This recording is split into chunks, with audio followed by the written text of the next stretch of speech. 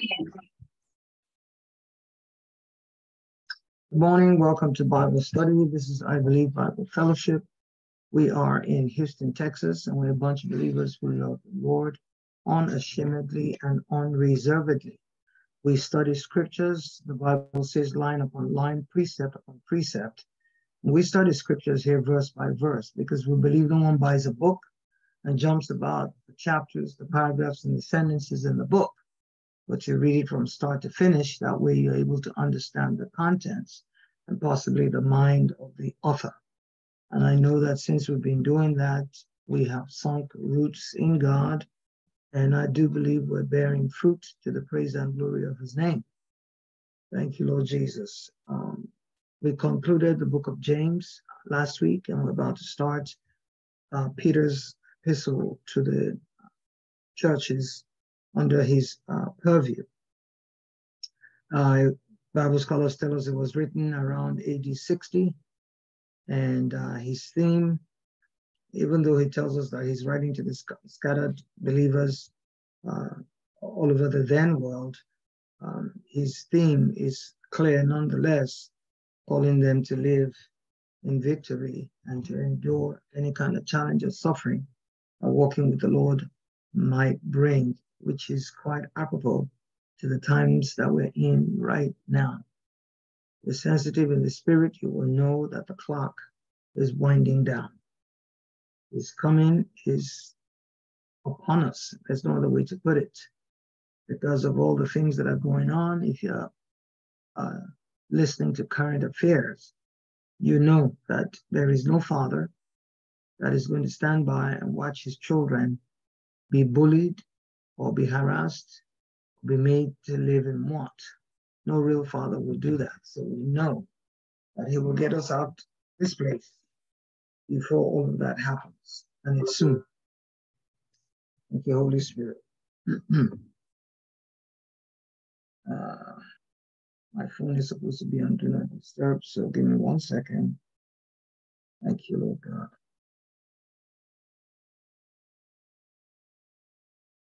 All right. This morning we begin with the book of First Epistle of Peter to the scattered Christians all over the place. Chapter 1. Peter, an apostle of Jesus Christ, to the strangers scattered throughout Pontus, Galatia, Cappadocia, Asia, Bithynia, elect according to the foreknowledge of God, the Father, through sanctification of the Spirit, unto obedience and sprinkling of the blood of Jesus Christ. Grace unto you and peace be multiplied.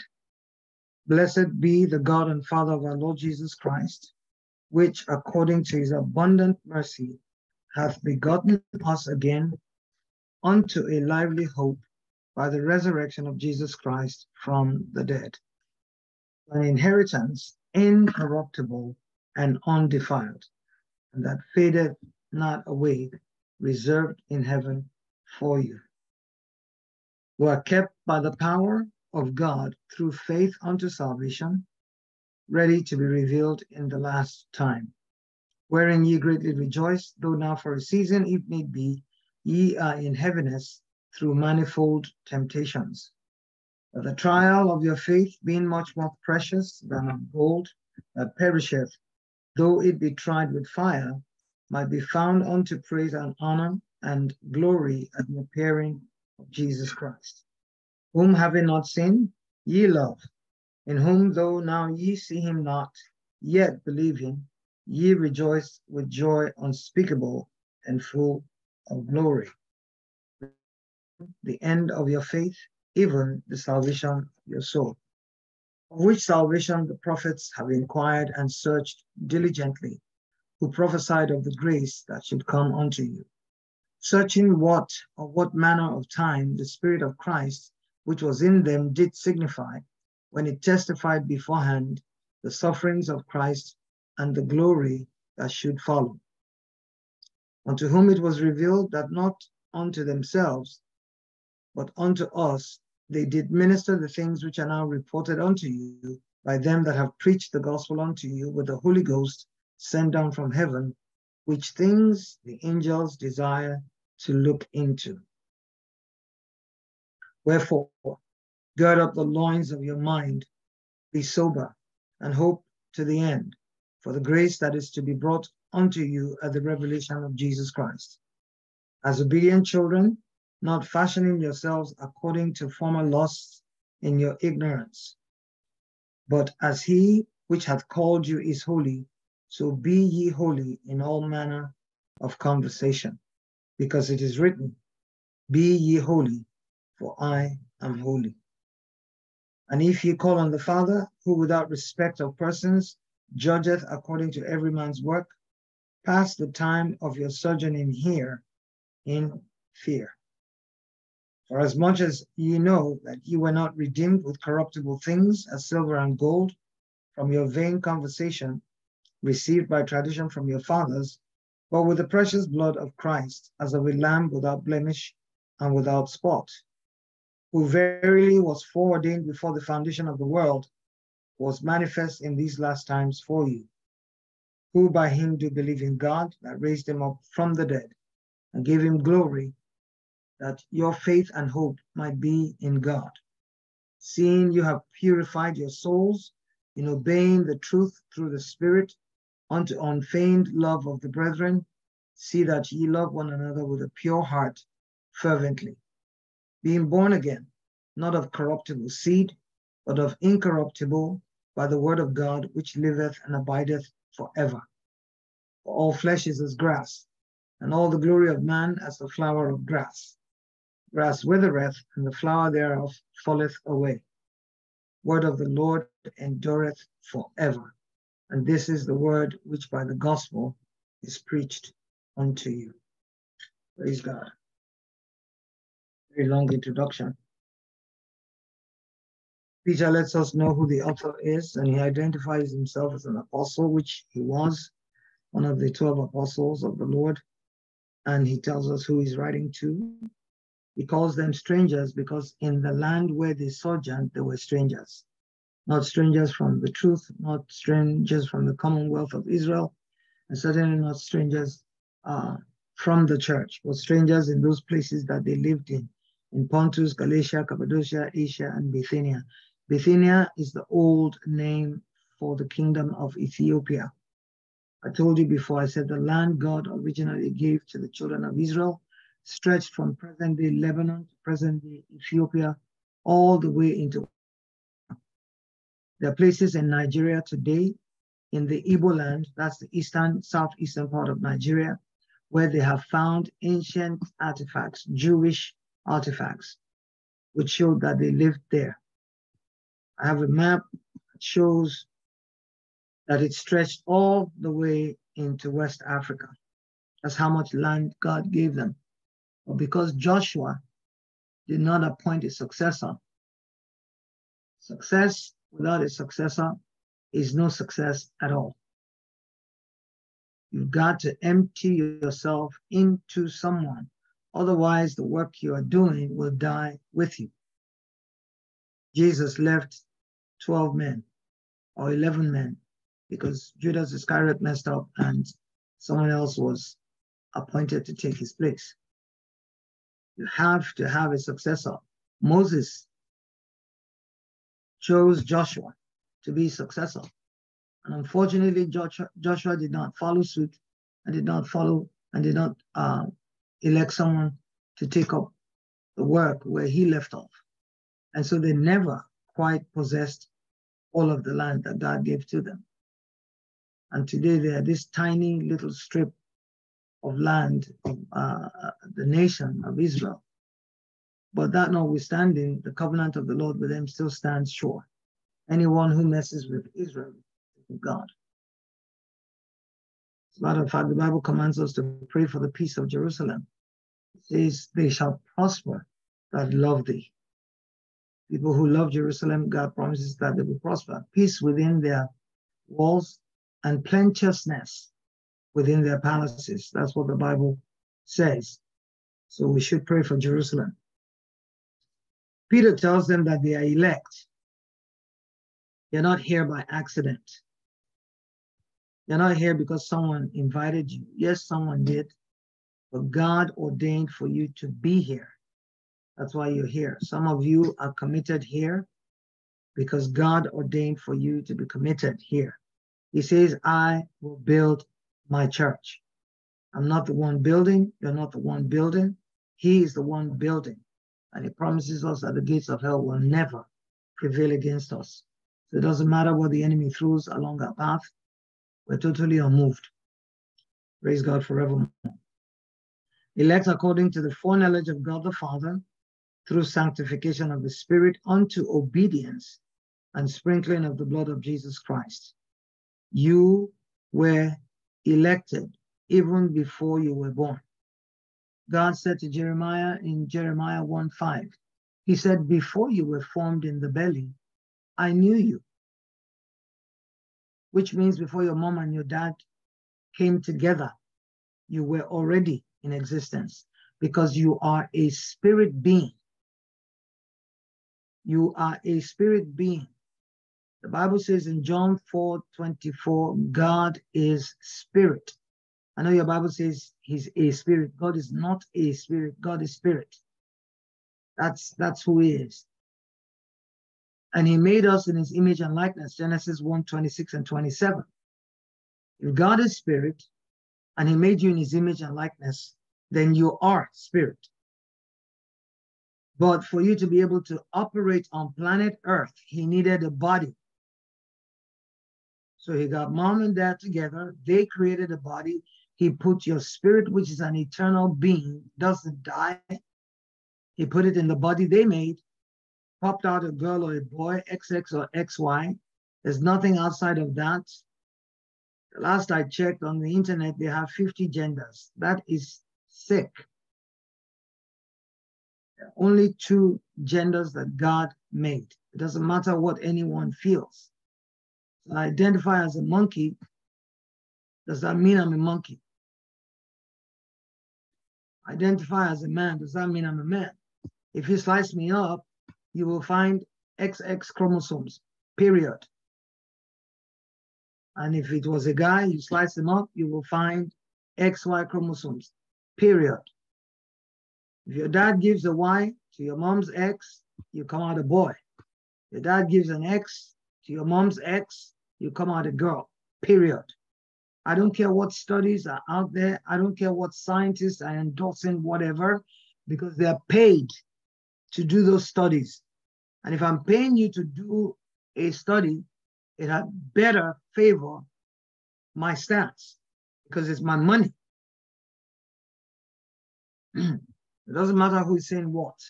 God has the final say. You were elect according to God's foreknowledge. He knew you. He made you. He made you for a purpose. Every manufacturer makes a product and it comes with a manual. Not only that, the product is made for a specific purpose. And until you go back to the manufacturer and go back to the manual that they wrote for the product, you will not find your identity. You will not know who you are. You'll go through life. You might achieve stuff, great education, good career, maybe invent stuff, doesn't matter. But you'll never really know who you are until you go to him who created you to find out what your purpose is. Right? You were elect according to the foreknowledge of God the Father. How? He sanctified you by the Spirit unto obedience. There was a time we were all running around the place doing whatever we wanted, however we wanted, whenever we wanted it. And Jesus was just there, somebody out there. But one day, something happened to you. And you decided, I can't go on like this anymore. I need God. And you fell on your knees and you said what we call the sinner's prayer, and you became born again. That wasn't of your own doing. He had been pursuing you from the day you stepped on planet Earth. So you're not an accident. You're not a Christian because mom and dad were Christians.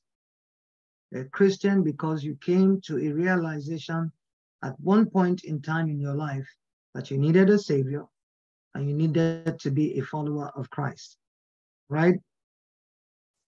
Through the sanctification of the Spirit unto obedience, and of course, the blood that cleansed all of your sins and made you acceptable to a thrice holy God who cannot behold sin, who turned away from his own Son the moment he took on your sin and my sin upon his Spirit.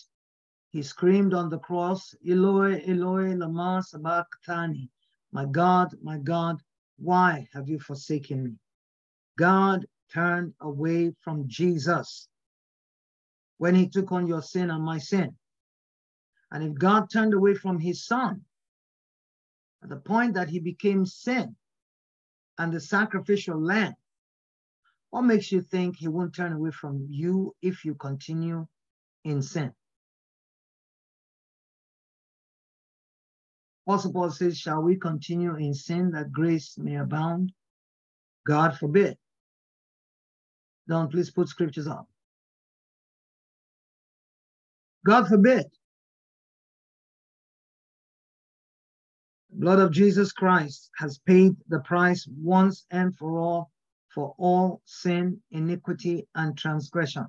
And as a child of God, you should eschew evil.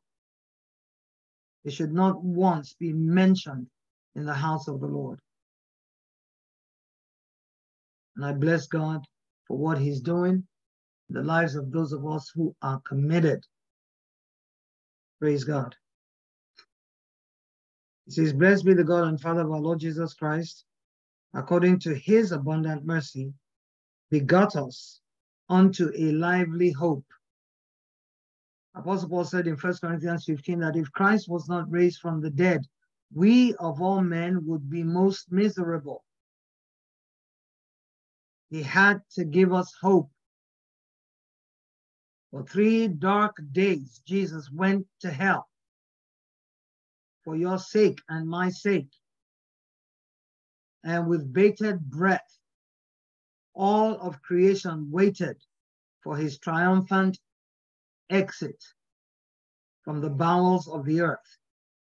So Jehovah's Witnesses who teach you, or who teach their members, not you, IBBF, I believe better things of you.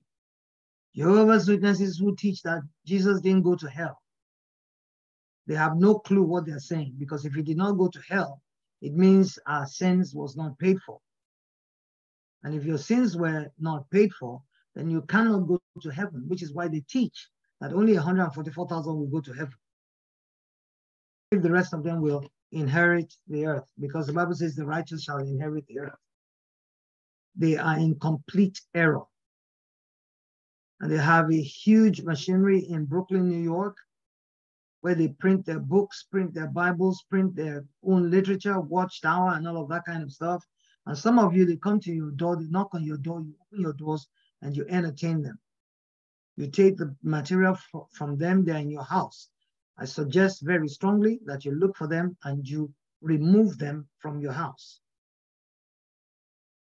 The doctrine is wrong, according to the Bible, not according to Pastor Mo. Jesus Christ said in John chapter 14, let not your heart be troubled, verse 1. Ye believe in God, believe also in me. In my Father's house are many mansions. I go to prepare a place for you. And when I am done, I will come back and get you. That's what he said. So that where I am, you may be also.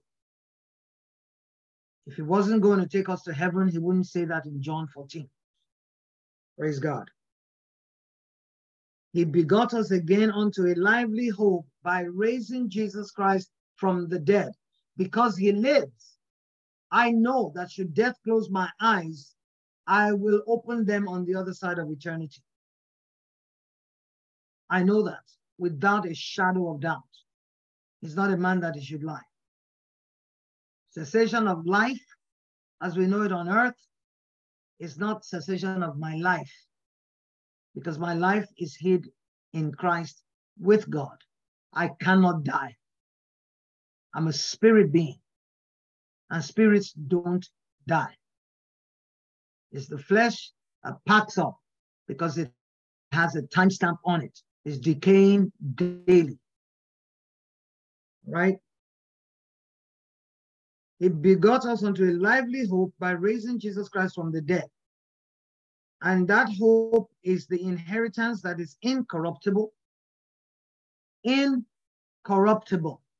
That's why you cannot lend the members of your body to sin. Incorruptible, undefiled.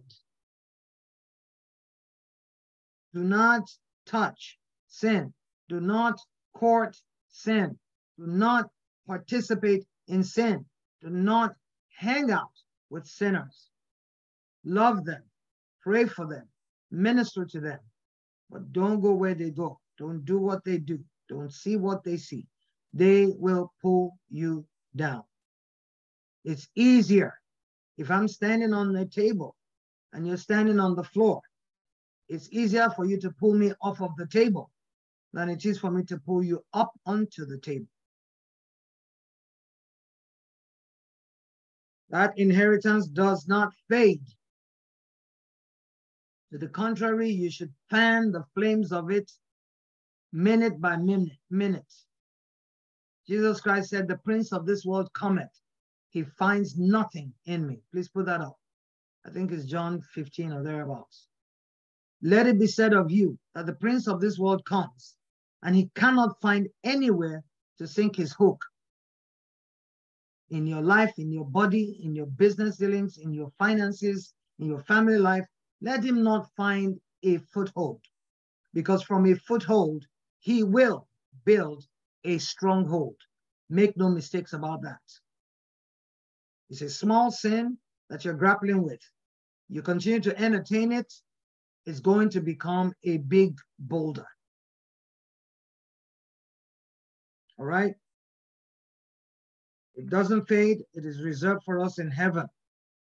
We are kept by the power of God through faith unto salvation, ready to be revealed in the last time. We are kept. It is in the past tense. But God can only keep the man that wants to be kept. That's why I love that song that says, Keeper, the one you kept has come to honor you. The one you kept has come to worship you. He can only keep you if you allow him to keep you. You keep going to where you're not supposed to go, God can't stop you. Almighty God, all-powerful, cannot stop you for the simple reason that he gave you the power of choice, self-will. He might tug at you. He might minister. He might arrange circumstances and situations, somebody to come and tell you. He might do all of that, but ultimately he cannot stop you.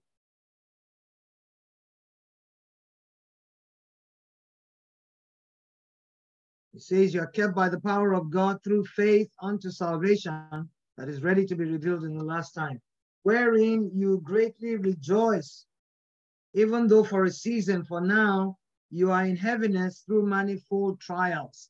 That word temptations there should be trials. It doesn't mean temptation, solicitation to do evil. It's talking about things that try us, things that buffet us, things that ruffle us, things that seek to destabilize us. We have been warned that these things will happen. So why do we then act like, oops, I didn't see that coming? He says there's no temptation that will seize you that is not common to man. Please put that up. But along with that temptation, there is a way of escape. So if you see a temptation or a trial or a difficulty, look beside it. It's right there. There is always a way of escape. And the first step is to go to him. Father, see, what do I do? He will speak to you. More than you want to be led, he wants to lead you. If you're a natural parent, you will understand what I'm saying. Your kids don't want you to tell them what to do, especially when they reach the stupid age of 18. Stupid. But society has lied to them, telling them when you are 18, you're an adult. You are a fool if you are 18 and you think you're an adult. A complete fool. 17 years, 364 days. You were fed. You were clothed. You were paid for. Everything you wanted was bought for you. Even when you started working, they didn't take your money from you. I hope they didn't. You still used your money how you wanted to use it because you were the one earning it. If you really, really, really want to be an adult, when you turn 18, go and rent an apartment, buy a car, make the car payments, or if you can put the cash together, buy cash. Buy your own groceries, buy your own clothes. Then we'll know that you're an adult. Don't call home, don't call mom, don't tell dad, send me something. Then we'll believe you're an adult. Because you know what? We that are the real adults, we don't get to call mom or call dad.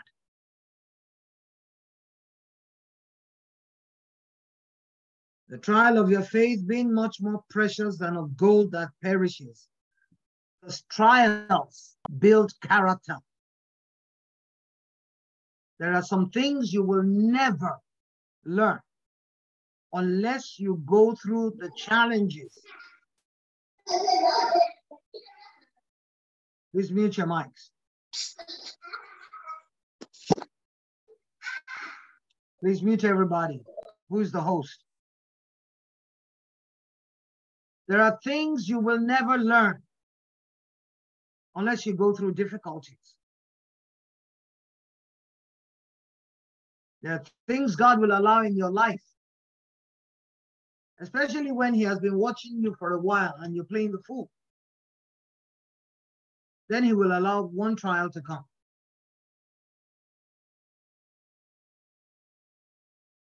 The trial of your faith is more precious than gold which perishes, though it be tried with fire. The trial of your faith will be found unto praise and honor and glory at the end of the day.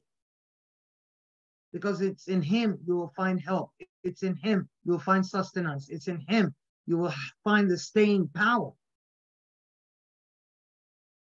I've been through some situations where I have grown and said, God,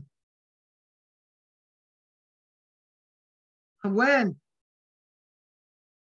Then I hear Him say, I'm right there in the middle of it with you. Shadrach, Meshach, and Abednego were cast into a burning fiery furnace, heated 7 times more than what it was before. He appeared in the fire with them. King Nebuchadnezzar screamed, didn't we put 3 men in the fire? He said, lo, I see 4 men loose, walking in the fire. And there is no hurt. Don't be squeamish when you have trials. Don't cry and complain.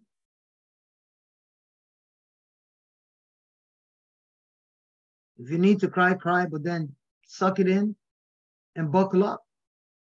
That's what you got to do. What would have happened if Jesus quit at Gethsemane? He showed us that He wanted to quit. He said to the Father, Dad, do you have a plan B?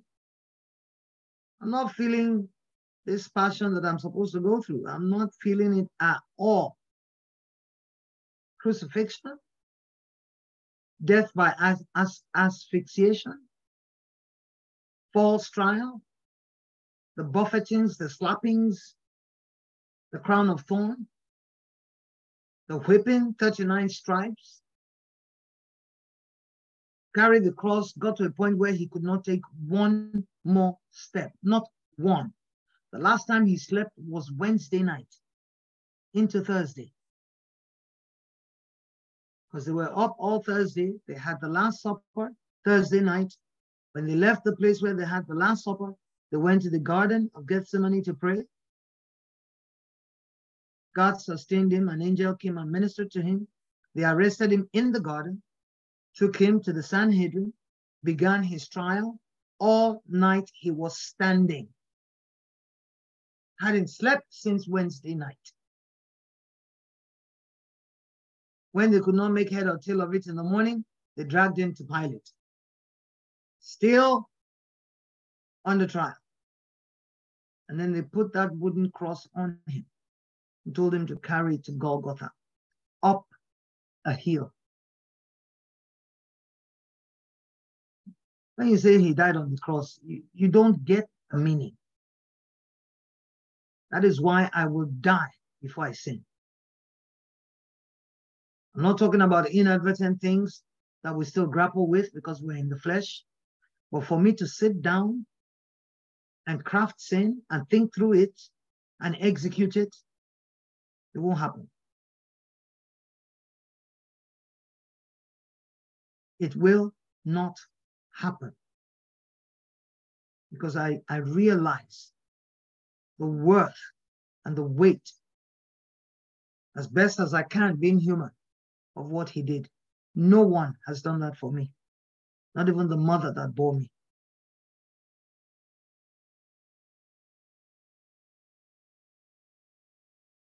He says, whom having not seen, ye love.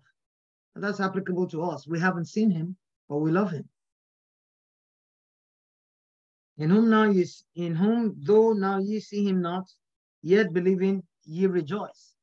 We haven't seen him, yet we believe, and we rejoice. Mary, at the word of the angel,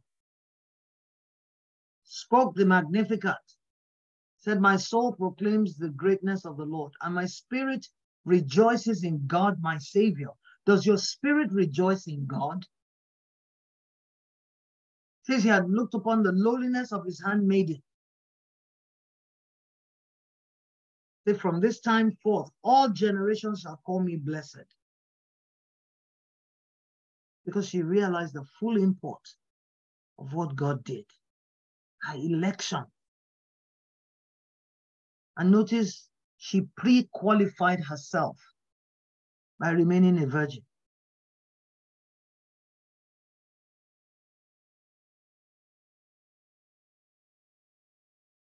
What are the things you qualify for that God can use you for? What are the things that you have set aside your life for? That if God was looking for someone through whom he could do A, B, C, or D, he can look and say, yeah, that one is mine. He'll do it. She'll do it. How is he using you? In what areas are you available to him to be used of him? Doesn't matter. You don't have to have a collar around your neck. It could be the secular job that you're at. Let that company know that because you are there, they are prospering. When they took the Ark of the Covenant into the house of Obed-Edom for 3 months, he was blessed beyond measure. It was evident that the presence of God was in his household. And you carry the presence of Almighty God everywhere you go. You show up, God shows up. You're a teacher.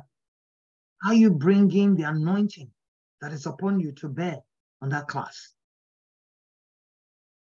I'm not telling you to go and lay hands on the children. You'll get into trouble for that. But they can't stop you from praying. They can't stop you from speaking in tongues. They can't stop you from taking authority over a kid that's misbehaving in the class. Because you know we wrestle not against flesh and blood. On the job, they can't stop you from praying.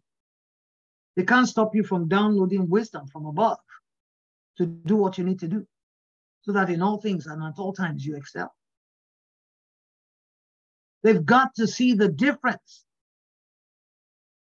because that's what will attract them to Christ, the Christ that's in you. Going to work is not going to work as usual, or living this life is not living the life as usual. The Bible says, let men see your good works and give glory to your Father who is in heaven.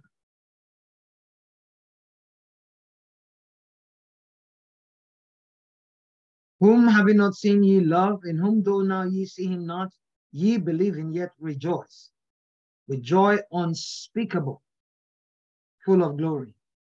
Unspeakable joy, indescribable joy, and it's a fruit of the Spirit. Child of God, learn the difference between joy and happiness. They are not the same. Happiness is an emotion. It emanates from your soul. Joy is a fruit of the Spirit. It emanates from your spirit man.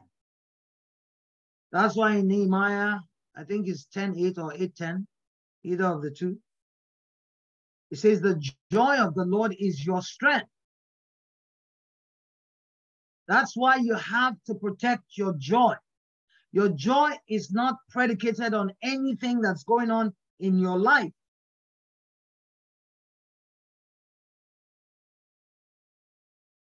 That's why you cannot succumb to sadness and happiness one way or the other.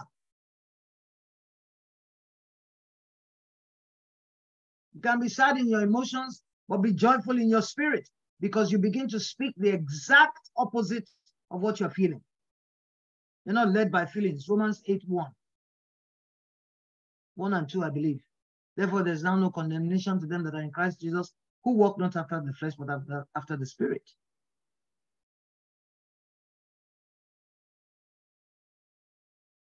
We don't walk after the flesh. We walk after the Spirit. Whether I'm happy or not, I am joyful. Whether I'm sad or not, I am joyful, because the joy of the Lord is what strengthens me. If Satan cannot steal my joy, he cannot steal my strength.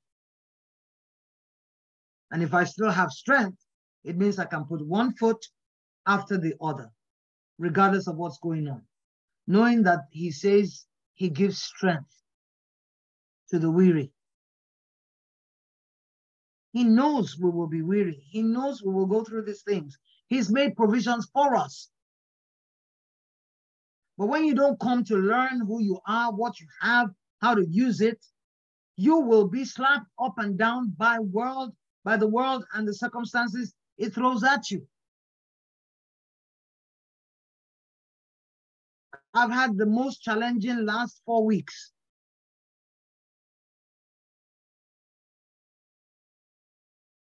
I keep showing up, because I've told the devil, you haven't recruited that demon yet, the one that is capable of stopping Pastor Mo. You haven't discovered him, and you haven't assigned him to me. All the others are playing. I am so resolved. I am resolved.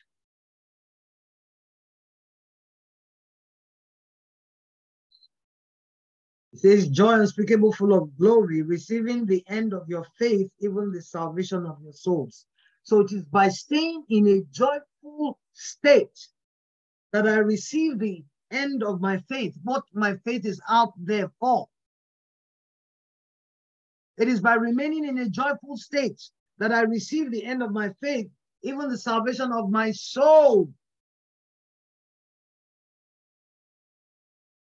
My mind, my will, my emotions, my intellect, and my imagination. All five must continually be subject to the word. That's the battleground. It's not my spirit. My spirit is created in his image and likeness, brand spanking new, completely sinless. My flesh is decaying. There's no good thing in the flesh. And so it's not dependable. I cannot depend on it. It can fail me any time. The battle is in my soul. What am I thinking in my mind? Because whatever you think on, you become it. As a man thinketh in his heart, so he becomes. What am I applying my will to? Is it to go and lie down under a thick blanket and curl up with a bowl of ice cream and 2 big boxes of tissue? Is that where my will is inclined? Or my will is saying, get up. It's tough, but get up. Trust in God with all of your heart. He will deliver you. He never fails. He saw it coming. He allowed it. If he allowed it, there's grace available to bear it. Is that where you are channeling your will? Or you're channeling your will to just collapse and cry and get on the phone and call 53 people so that you can hear words of sympathy? Sympathy is ungodly. I've said that before and I'm saying it again. Sympathy will kill you. It's ungodly because it comes from your soul. Compassion, and it comes from God. How many times have you done something that was good, showed kindness, but it was sympathy, and it didn't pay you? Someone lived in my house for 4 months. They don't give me 1 dime. Not a cup of water did they ever offer me to drink. When I went to complain to God, he told me, he said, it's sympathy. He must have been screaming. I didn't hear him.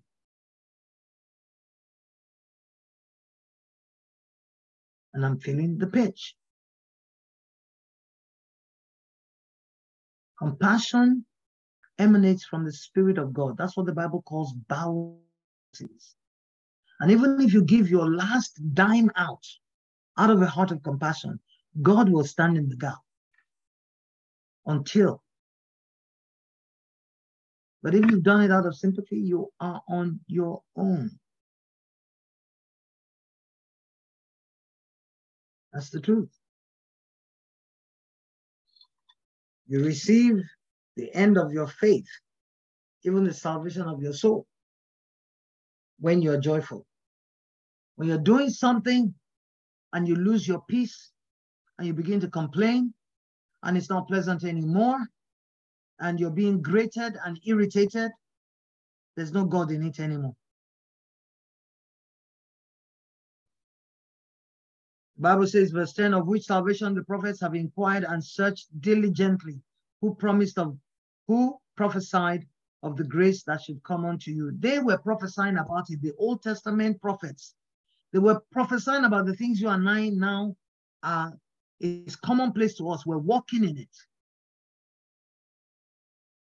We're so privileged to be alive at this present time. They were searching, those prophets of old, what manner of time the Spirit of Christ, which was in them, but they were wondering when the Spirit of Christ, which was in them, did signify when it testified beforehand the sufferings of Christ and the glory that should follow. They knew these things. The Spirit of God in them showed it to them. Verse 12 says, unto whom it was revealed that not unto themselves, but unto us they did minister the things which are now reported unto you by them, that we have preached the gospel unto you with the Holy Ghost, sent down from heaven. They talked about it, but they never saw it.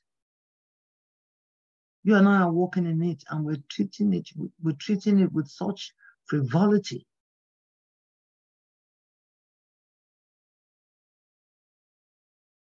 The Bible says even angels longed to look into it. Things that you and I don't want to say we take it for granted, but it's ours. We're in it. We're living in it. We're enjoying it. You say, my Father, and he says, yes, my child. You say, Lord, this, that, and the other, and he moves. What a privilege. The God of heaven will pause to listen to little me kneeling by my bed. Stop everything he's doing just to listen to me. What an awesome privilege. Angels long to look into it. Ephesians 3:20, I think it is. It says that, I don't want to misquote it. The Holy Spirit. No, 3:10, not 20. Ephesians 3:10. To the intent that now principalities and powers in the heavenly places might be known by the church, the manifold wisdom. When angels want to know about the manifold wisdom of God, they look to the church, the real church. I'm not talking about the organizations that are all over the place, because not every one of them is the church of the living God. When they, heavenly bodies, they desire to look into what you and I have, I'm pretty sure it was them that was asking God a question in Psalm 8.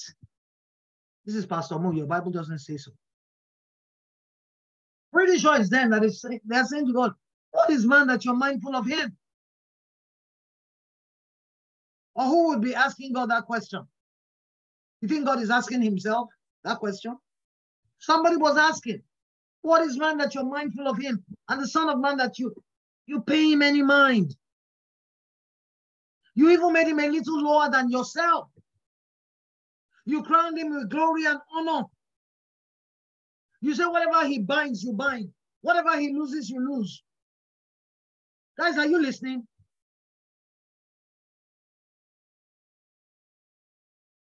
He said, hitherto you have asked me nothing. Ask me so that your joy can be full.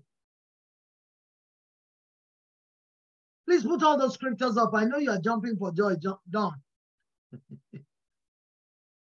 Can you imagine the great God of heaven, the possessor of everything that there is, the nameless one, the one who says, I am that I am, carte blanche, fill the blank lines in the chat.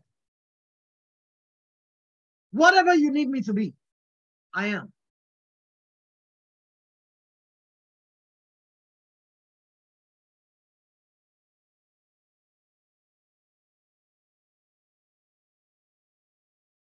Angels desire to look into. Peter says, on account of everything I've told you from verse 1 to verse 12, wherefore, gird up your loins. Pull up your pants and tighten the belt. Gird up your loins, the loins of your mind, and be sober. Straighten up in your thinking. That's what it means by gird up the loins of your mind. Think right. Cast down every imagination that exalts itself above the knowledge of God. Bring into captivity every thought to the obedience of Christ. If you have the Holy Ghost on the inside of you, when an ungodly thought comes, you know.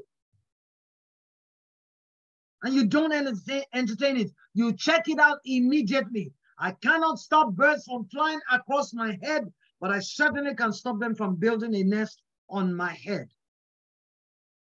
I cannot stop thoughts from coming, but I can stop them from staying in my heart.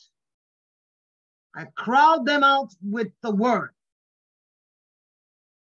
God has a word for every situation in your life, every last one.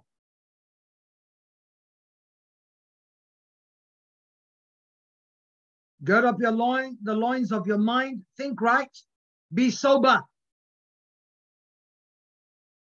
Take stuff out of the realm of the emotion. Bring it to the realm of your mind, where you can think constructively. You can think rationally. And through your will that's submitted to God, make a decision, a godly decision. Use your will to drive that decision and harness the emotions that can put you in trouble. And 100 times out of 100 times, you can dictate your outcomes. You can. That's how you were created to function. You were not created to be led by your emotions. They will put you in trouble. 100 times out of 100 times. You've been programmed from the day you were born to react emotionally.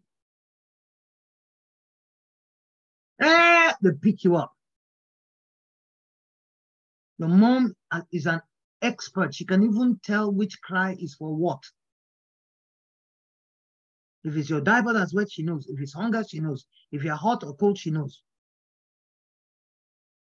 And you grew up that way. Conditioned. Get what you want by being emotional. So wife, you manipulate your husband.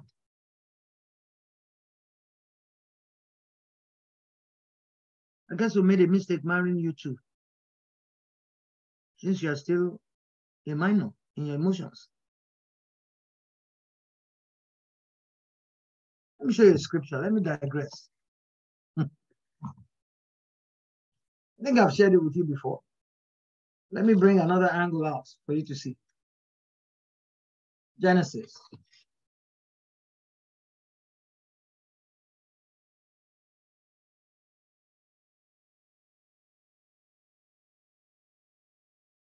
God said in Genesis chapter 3,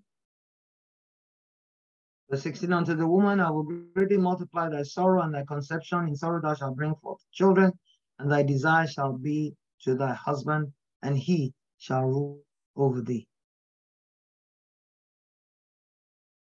There will be an inclination in you, woman, to manipulate or control your husband with your emotions. That's what God said. But God has given him rulership, headship. It's the same language he used in chapter 4, verse 7, when he was talking to Cain about sin. If something happens and you start to cry, stop it. You said you were an adult. That's why we married the two of you.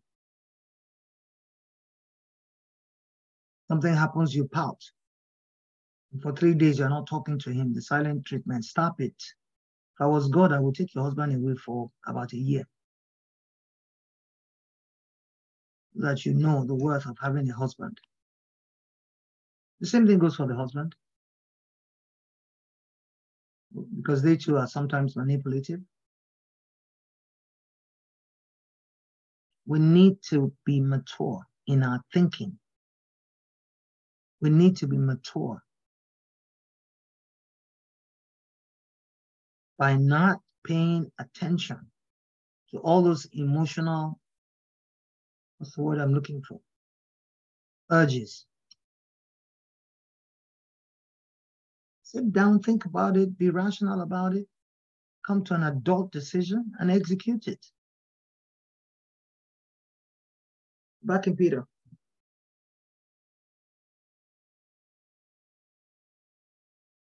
Wherefore gird up the loins of your mind, be sober, and hope to the end for the grace that is to be brought unto you at the revelation of Jesus Christ. As obedient children, not fashioning yourselves according to your former lusts in your ignorance. All the stuff you used to do in the past. The Bible says, walk away from it. Or rather, as he which hath called you is holy, be holy also in all manner of conversation. That word conversation means way of life. It's Old English. It doesn't mean speech. Can God tell you to be holy if it's not possible to be holy? Can he require something of you that he has not equipped you to be able to do? Would that be just? But we know he's a just God. And so if he tells you to do something, the enabling power to do it would have been made available. If he says be holy, it means it is possible to be holy.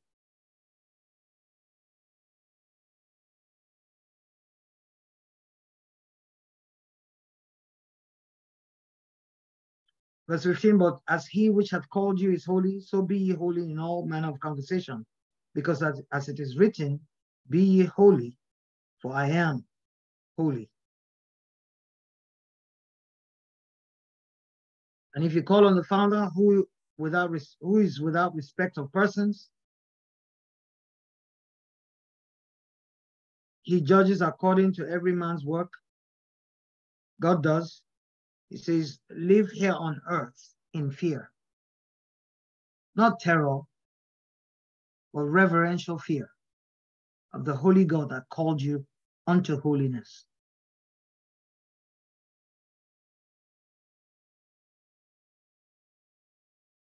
For as much as you know that you were not redeemed with corruptible things as silver and gold from your vain way of life that you received by tradition from your fathers, but you were redeemed with the precious blood of Christ as of a lamb without blemish and without spot.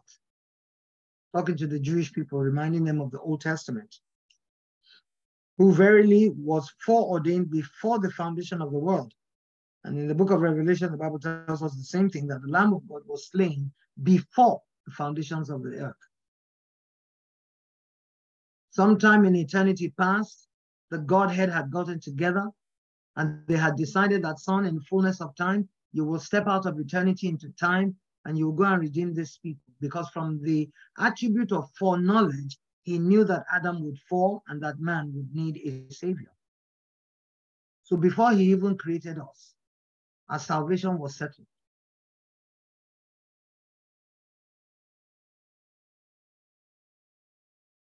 Verse 20, who verily was foreordained before the foundation of the world, but was manifest in these last times for you, who by him do believe in God, that raised him up from the dead, and gave him glory, that your faith and hope might not be in vain, but be in God. Seeing then that you have purified your souls in obeying the truth through the Spirit unto unpretentious love of the brethren, see that you love one another with a pure heart fervently. Love is not a feeling. That's why marriages get into trouble. Love is a decision. And love is an act of your will. When you meet a guy and your heart is fluttering and you're blushing blue-black, or blushing red if you are a white person, I give you 2 years, 3 years into the marriage, all that butterfly will fly away. When the wedding has finished and the marriage has started, because there's a difference between the wedding and the marriage.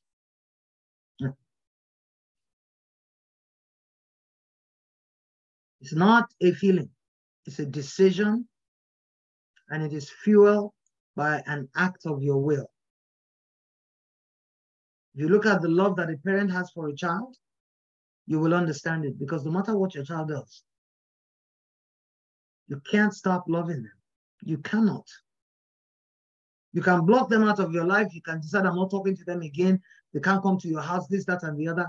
But somewhere inside your heart, you cannot forget that child. I don't know about men, but women. Even the Bible says, can a mother forget the child she bore? And even if she does, even God said, if she does, yet will I remember you. Love each other fervently. It's a command. Jesus Christ said, a new commandment give I unto you, that ye love one another, even as I have loved you, so love ye one another. Satan cannot, absolutely cannot operate where there is love. Genuine love.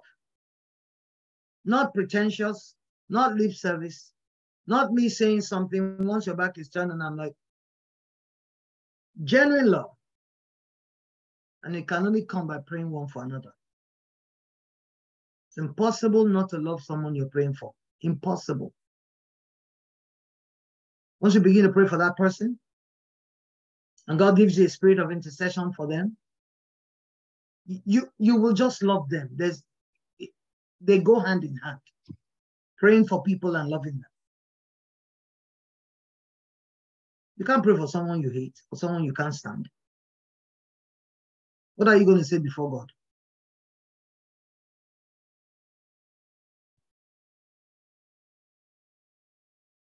Seeing you have purified your souls in obeying the truth through the Spirit unto unfeigned love of the brethren, see that ye love one another with a pure heart fervently, being born again, not of corruptible seed, but of incorruptible seed, by the word of God, which liveth and abideth forever. The word of God, Hebrews 4:12, is alive. The Bible says it's alive and powerful. Old King James says quick.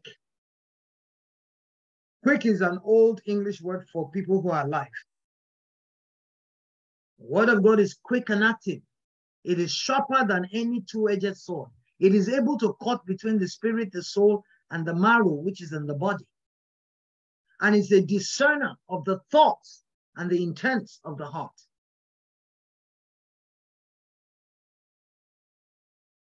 All flesh is as grass, and all the glory of man as the flower of the grass.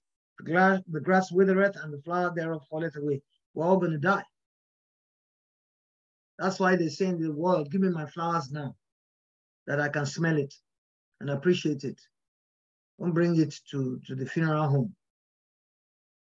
I don't need your flowers. What I'm seeing in heaven is more vivid and more real than whatever you went and bought in the florist shop. Give me my flowers now. I like that saying in the world. Someone is doing well, encourage them. Speak good to them. Love them. Motivate them. Exhort them. Come alongside them. You never know what time we all have. What if tonight is my time? Then you'll come and start crying, we never did. Pastor, what we go so. That's the reason why you must love me, because you don't know. That's the reason why I love you, because I don't know. But you will feel the power of my love while we are on this side of planet Earth. Fervent love, one for another. That's what the church is about. It is but the word of the Lord endureth forever, and this is the word which by the gospel is preached unto you. The word of God is the unchanging changer. It abideth forever. There's nothing the enemy can do about it. Questions? Thoughts?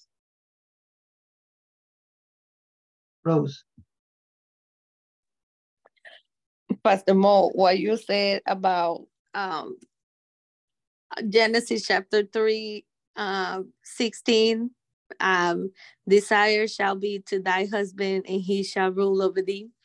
I was in a podcast last night, and it was asking if your husband or the father of your children gets in trouble in a court, the judge asks you, is either you spend 6 months in jail or he gets a life sentence.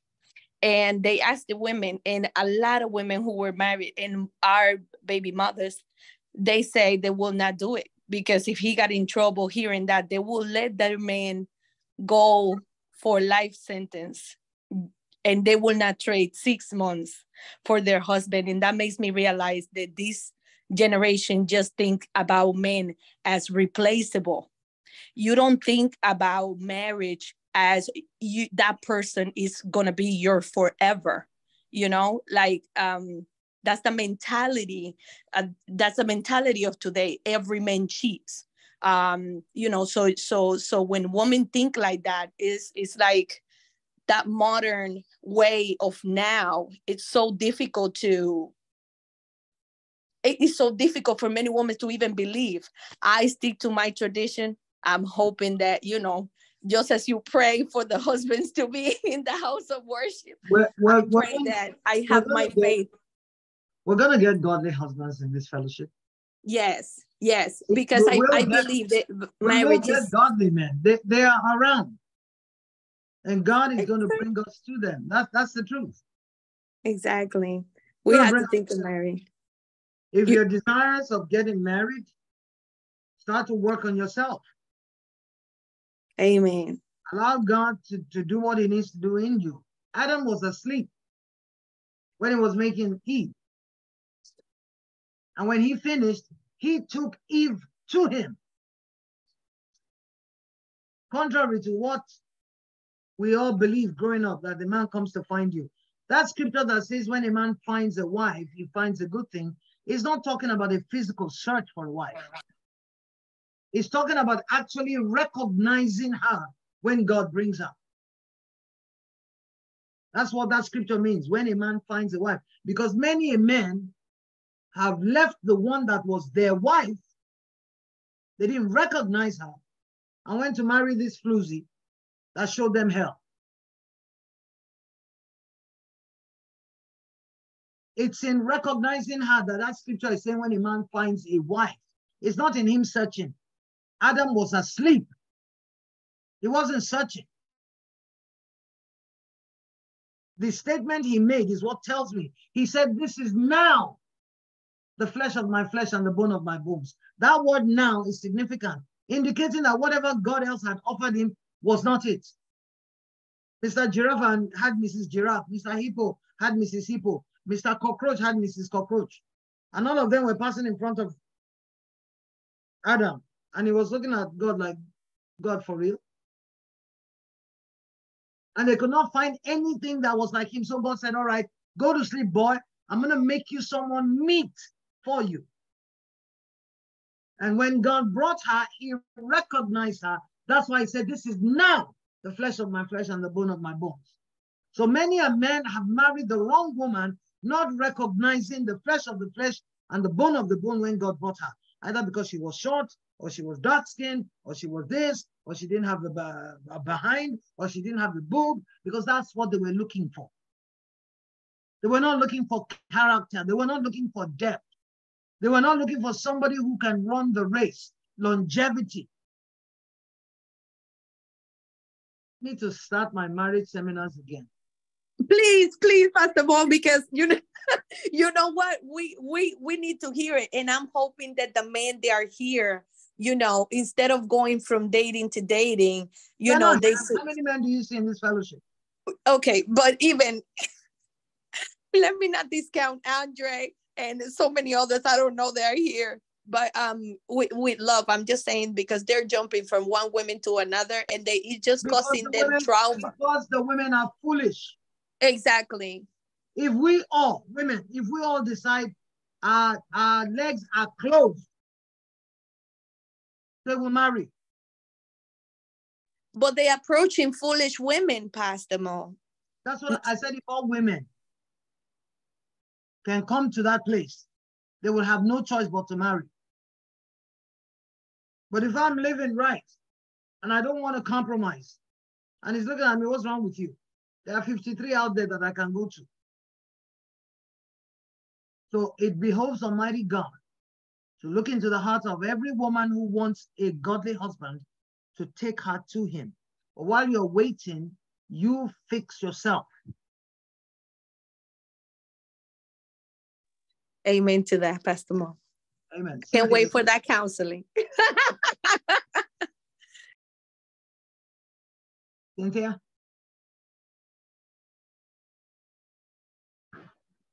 Good morning, Pastor Mo. Good morning, family. I wanted to piggyback on what was just said about people getting divorced and just not staying together. A problem come up and they're, I'm out of here. I have seen this over the years get progressive within the church, to where I believe the statistic is the church has about 50% divorce rate, almost equal with the world. But one of the things that I think we should teach more in the church is the importance of honoring your vow, your commitment, your promise. Because people will promise things and go on off and just act like,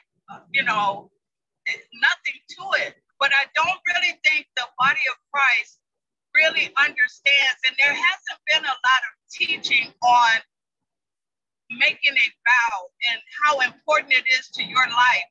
Because God says to in Malachi, that's the only place where he says to prove me, prove him. He says when you make a vow, he says you better perform it or it's counted unto sin to you. So I would like to, at some point have more teaching on that. Love you. Thank you. Bless you. Truth be told,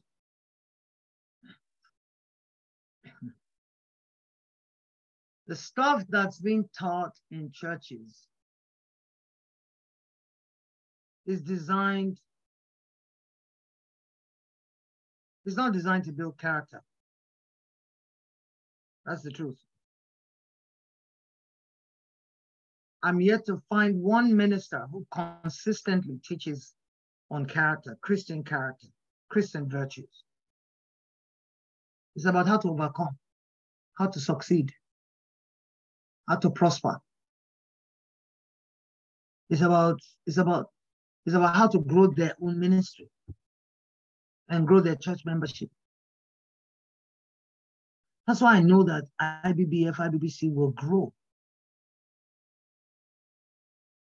Because the foundation is important to a building. The higher you want the building to go, the deeper you must dig the foundation.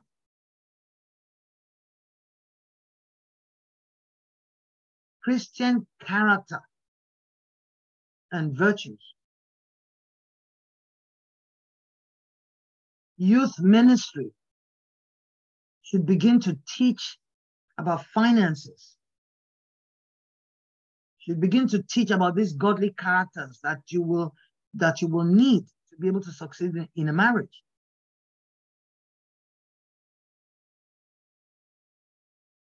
When you don't prep young people, when mom has 4 children by 4 men, what are you going to say to your son or your daughter?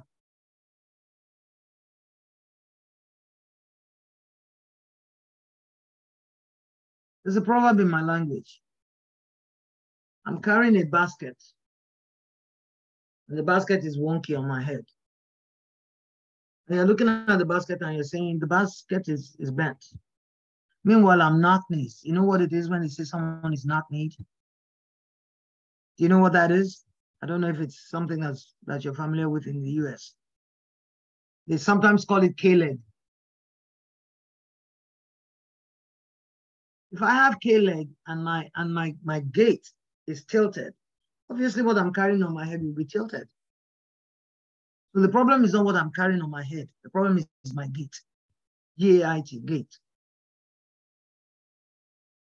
The problem with marriages and homes is from the foundation. The things we're seeing are proof of faulty foundations. And in John chapter 4, and I know I'm digressing, in John chapter 4, Jesus Christ purposely went to Samaria, a place that Jews don't go to.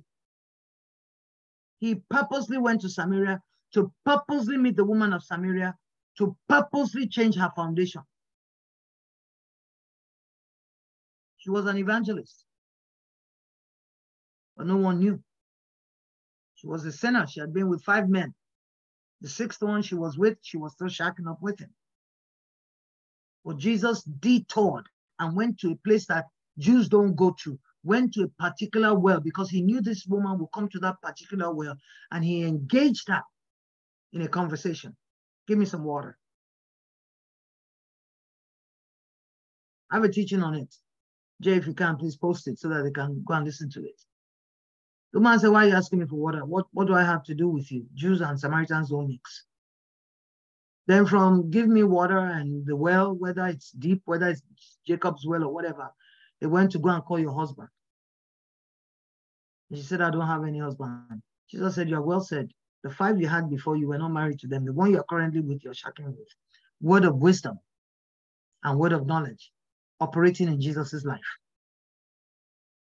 The gifts must be operating in your life.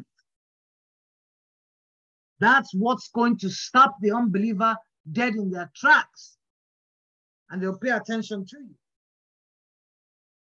Because when he said that to her, she calmed down. All her, why are you asking me for water? Samaritans have nothing to do with Jews. She calmed down. She said, I perceive you're a prophet. Go and read it, John chapter 4. When he had finished with her, the Bible says the woman left her water pots. Very significant. She left her water pots. Water pots are made of clay. She left everything fleshly. She ran into the village and began her ministry. Come and see a man that has told me all things that I ever did. And for her sake, the whole village came to a saving knowledge of Jesus. He stayed 2 extra days teaching. He detoured to release her into her call as an evangelist.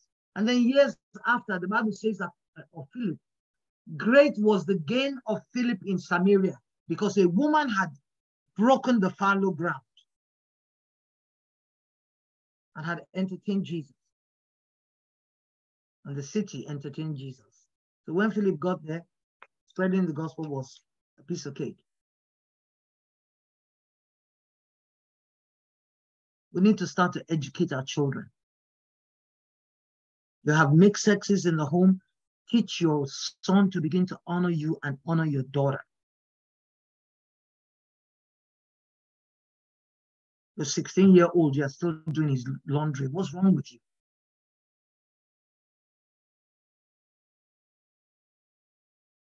He has no chore in the house. He's constantly in his room. He's not playing one game, he's on social media. You cook and you call him, come and eat. He'll eat, he will not wash dishes. You will go to the kitchen and wash dishes. And you're raising somebody's husband. Praise God forever. Shisha. Hi, Pastor Mo. How are you? I'm well, thank you. God bless you. Yeah, good, thanks.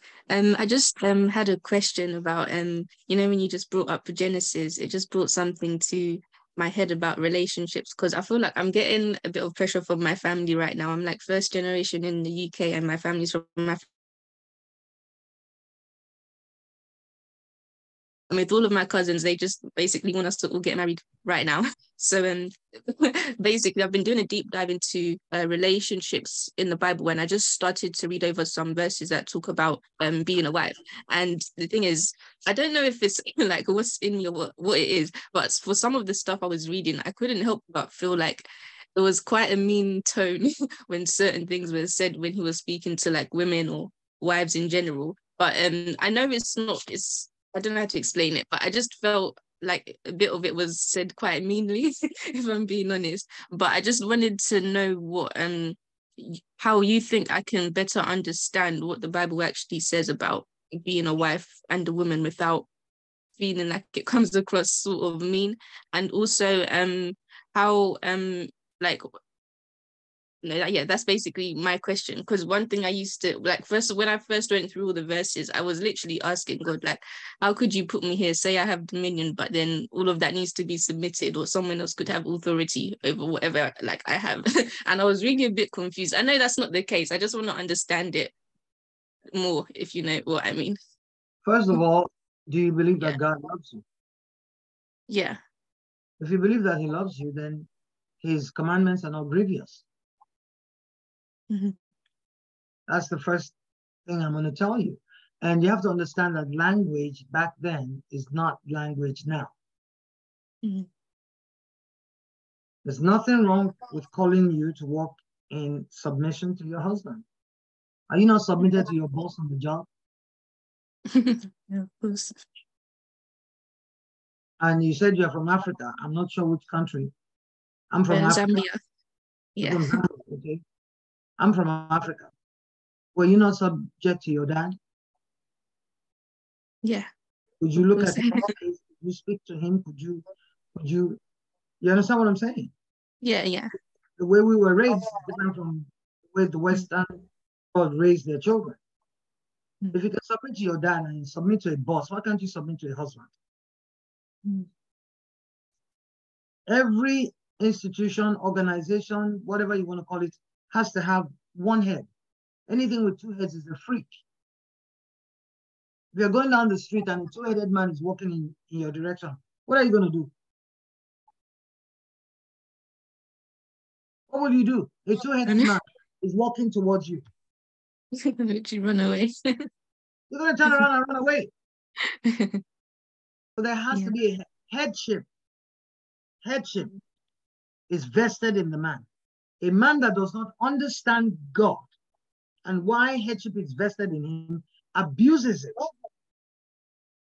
And that's no reason why I should be bent out of shape, because men don't understand headship. That's a broad and sweeping statement, but I made it for the sake of this conversation. There are men who understand headship and who understand the power of delegation, who recognize that this woman is a gift from God in my life. There are some things lacking in me that she brings to complement me.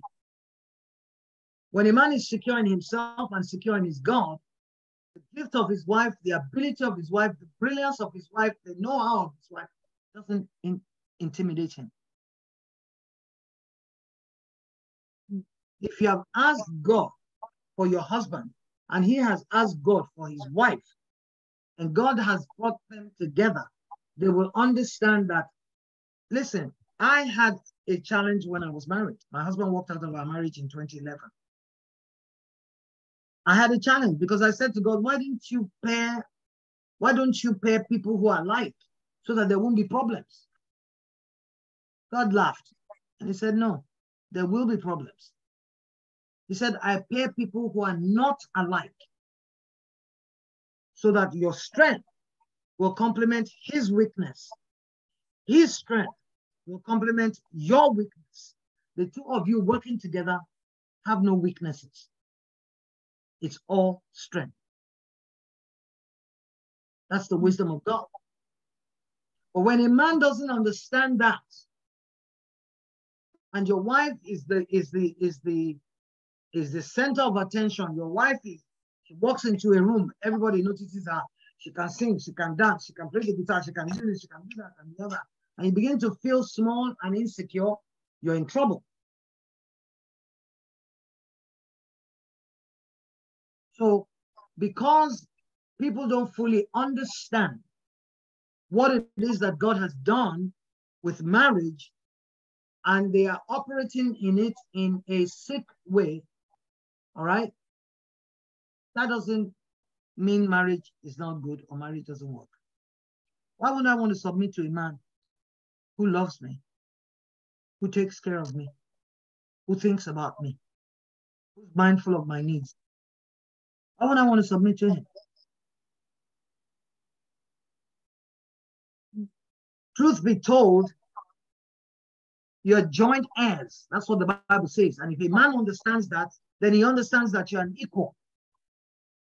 You're not inferior.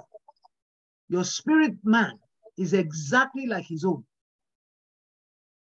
You just live inside bodies that are different for the purpose of the Creator. I had to come as a woman so I could birth Ariane, David, and Valerie. That was one of my purposes, those three into this world. I could not have come as a man. So when he made my dad give my mom an ex, he knew what he was doing, that Mo was coming. And Mo was going to sit here to teach. Mo was going to have those three children. Mo was going to do A, B, C, and D. He knew the purpose for which he created me. So he created me female. And he knew that he would call the female to walk in submission. So I have no problem walking in submission. But if you marry me and you are intimidated by the gifts and the talents that God has given me, how can I help you? How? It's not my fault that I am who I am.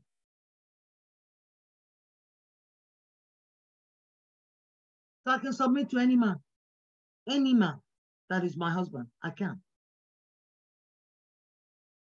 And listen to me. Men will bear me witness, the grown men that are here. The more you submit, the more control you have. You hear me? The more you submit, the more quote unquote control you have. His heart will so trust in you. Proverbs 31. He will not breathe without asking you, honey, should I breathe? But when you're constantly resisting him and constantly second guessing him and constantly this, that, and the other, he resists because he knows headship is vested in him. And you're not according that respect that's due him to him.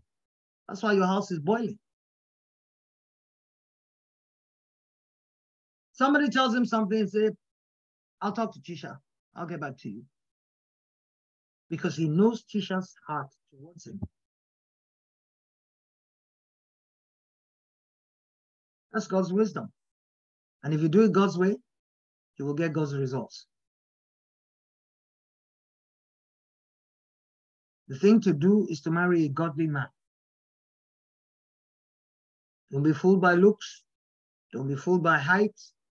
Don't be fooled by skin complexion. Don't be fooled by the money he has or the family. Don't be fooled by like that.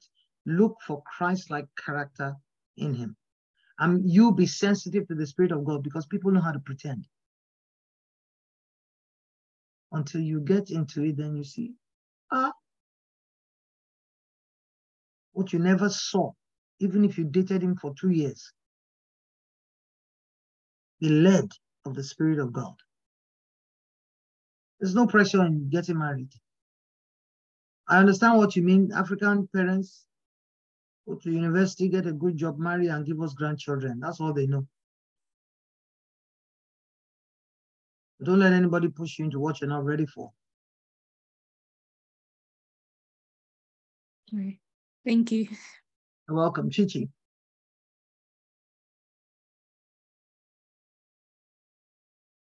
Unmute yourself.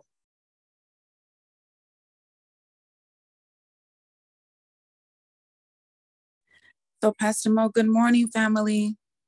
Good morning, Pastor Mo. So it was kind of to say what you already, I raised my hand before you started going, and I knew you were going to just say it.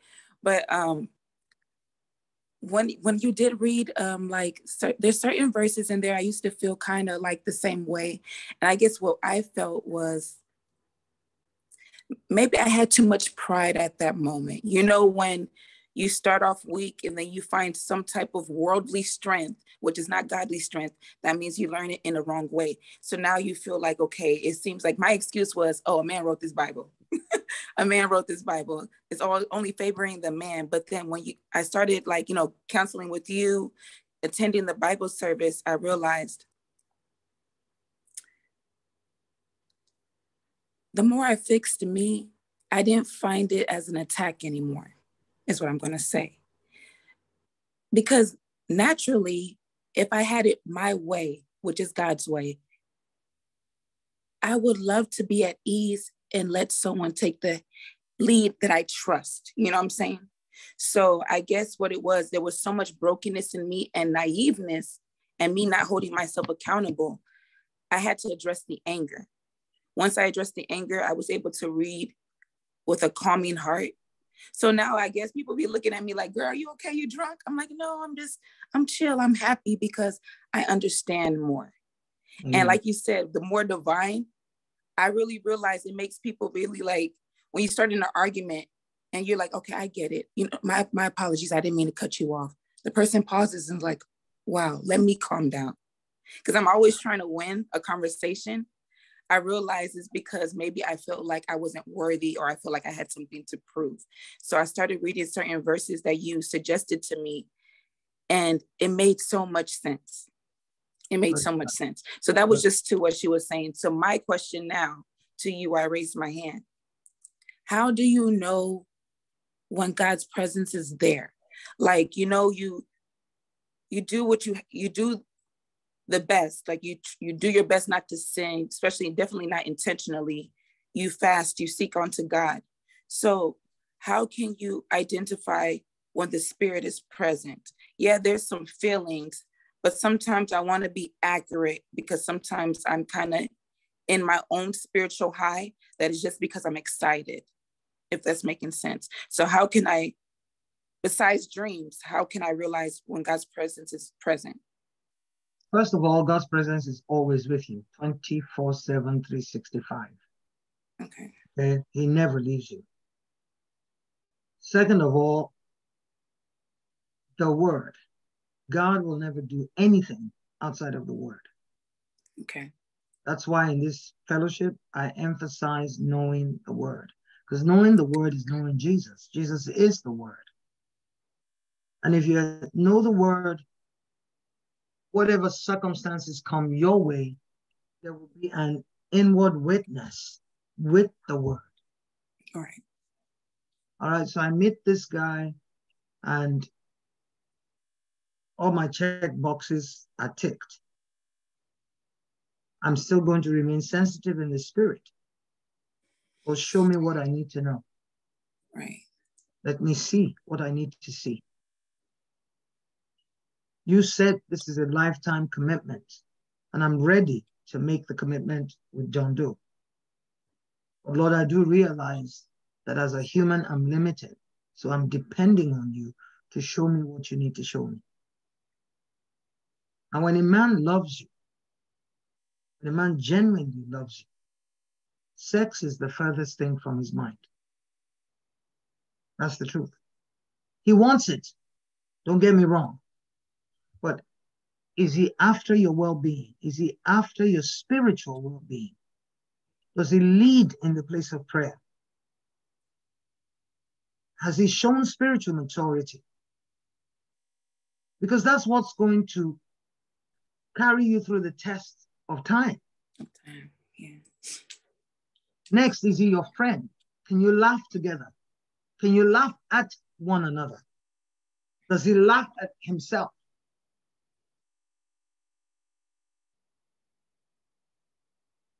And understanding disagreement, it's in my book. I recommend that book on marriage. Disagreement in marriage is healthy. Contrary to what we are told, please, disagreement in marriage is right, it is healthy, and it should happen. Because both of you are not robots. She said, both of us are robots. In the Bible, Abraham told Sarah when they got to Egypt, let's lie and say you're my sister. Because you're beautiful, they'll take you away from me. That was his reasoning. They lied. Pharaoh saw her. His minister saw her and told Pharaoh, have you seen Abraham's sister? She is a 12/10. Pharaoh promptly sent for her. But if he would have showed up to say, this is my wife, Pharaoh probably wouldn't have done so. He was afraid they would kill him and take her. Mm-hmm. She should have disagreed. My Lord, I thought you said God said we should leave father, leave mother, leave kindred, and go to a place that he was going to show you. Egypt is not the place. God said, take your wife and go. Although he brought Lot along, because Lot's father had died. That was his nephew. My dear, God said, we're going to a place you're going to show us. It's not Egypt. No one is going to take me from you. She should have disagreed. She didn't. Job and Mrs. Job. Look at you. I know my Redeemer liveth. And you're full of boils. You can't sit down. You can't lie down. You can't eat. All our children are dead. All the family business is gone. You're still telling me I know my Redeemer lives. He disagreed with her. Even if he stays me, yet will I praise him. He disagreed with her. Ananias and Sapphira. Listen, I don't know who suggested it, whether it was Ananias or Sapphira, one of them. If Ananias suggested it, listen, we sold the land for $100, but we're not giving $100 in church. Let's give 60. Let's give 40, whatever. They agreed. Got to church. Peter said, so how much did you guys sell the land for? It's $60. Peter said, why have you lied to the Holy Ghost? When the land was in your possession, was it not yours? After you sold it and you got the money, was the money not in your possession? Why are you lying? God judged him with death. One of them should have disagreed. If it was Ananias, Sapphira should have said, sweetheart, no. Let's just tell him we sold it for $100, but the family needs 40, or the family needs 60. All we can give is 40 or 60, as the case may be. You think Peter will say, you are mad, go and bring all the money? Right. That's what Peter would have said. And if it was Sapphira who suggested it, Ananias should have said, no, my dear, no. Let's tell Peter, this is what we have, this is what we want to give. Disagreement in marriage is healthy. You can disagree without being disagreeable. You can disagree without being nasty. You can disagree without being rude. It's blue, it's green, it's blue, it's green, it's blue. All right, honey, I think it's green, but if you want to do blue, let's do blue. Problem solved. If it's time sensitive and a decision must be made, then wife, you submit because he's the head. And if he's wrong, the God who made him the head will catch him because he realizes that his decision can affect the entire family, wife and children. Wife, if you're wise, you will come away from submission. I don't want to submit, we're equal. You come away from that nonsense to a place of agreement. If any two shall agree, shall be done.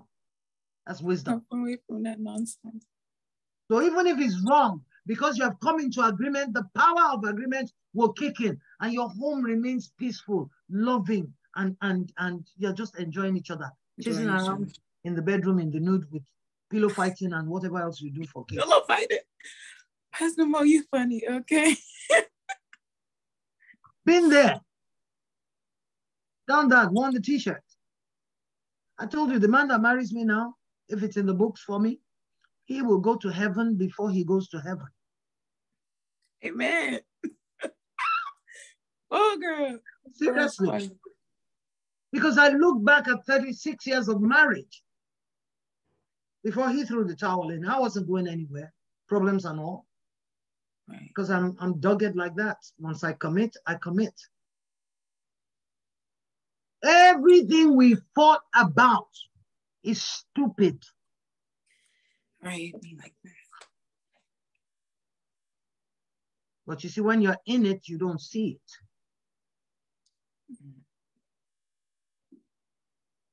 So while you're waiting, there's power in waiting. There's latent power in waiting. That's what you should be doing, empowering yourself to be that wife that he can't breathe unless he asks you.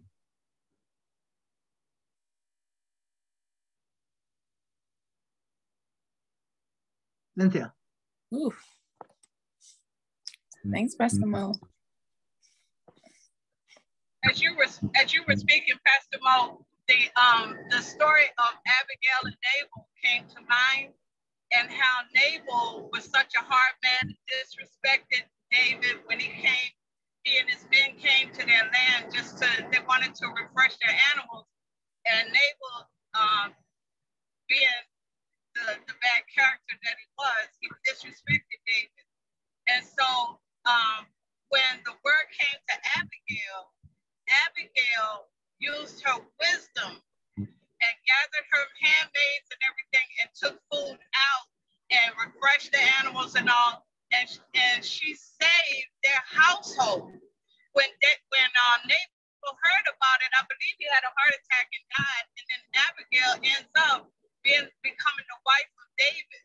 So even if the husband, as you were saying, doesn't have the right character or whatever, God will still look out for the wife and the family, because David could have wiped them out completely off the face of the earth if he had presence of mind to.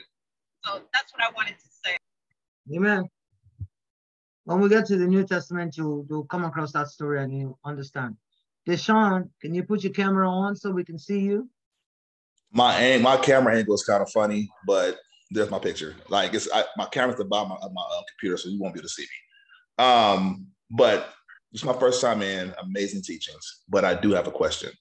I'm in my word constantly, but my issue is when I pray, when I try to connect with God, you know, we have different ways of receiving the message from the Lord, you know. So I want to know from you, how do you know, how do you hear, know when to move or know where to stay still? The word. God's not going to lead outside of the word. I have so much word stored on the inside of me, I don't even know what I don't know. And so at every point in time, me personally, the Spirit of God has a word that he will quicken.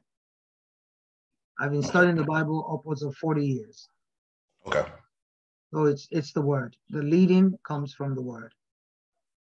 Okay.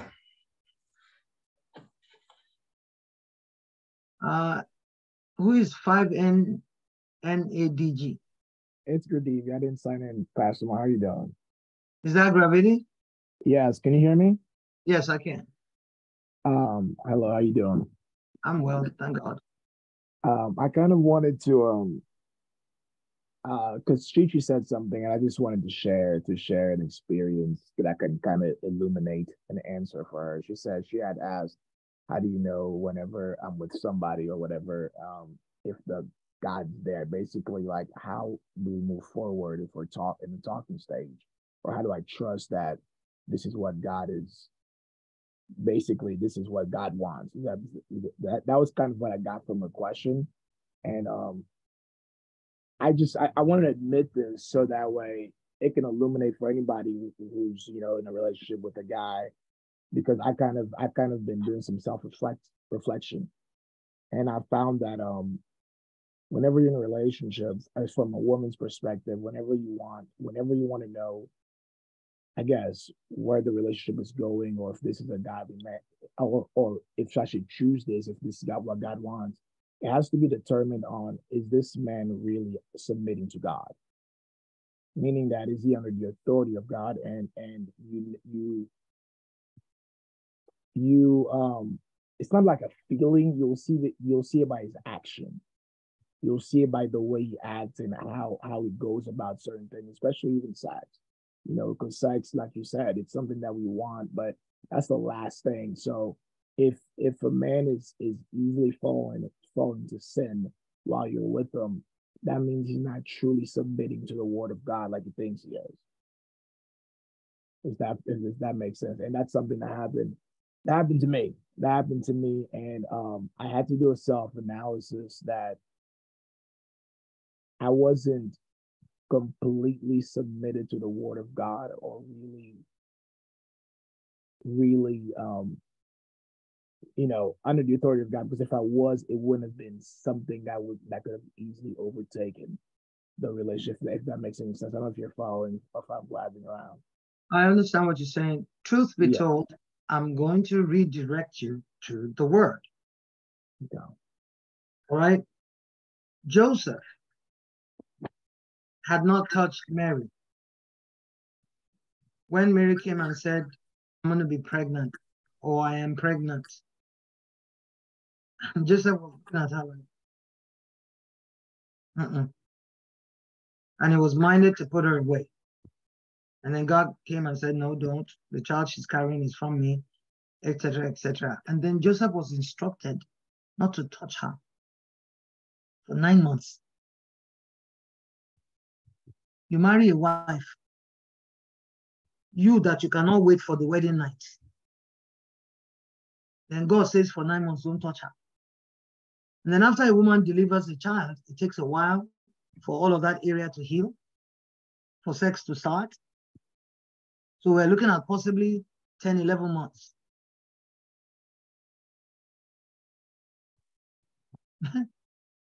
God will never ask you to do what he has not empowered you to do.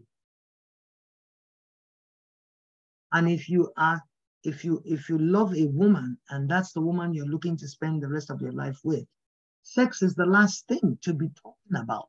It beclouds your judgment. I don't know why young people can't see this.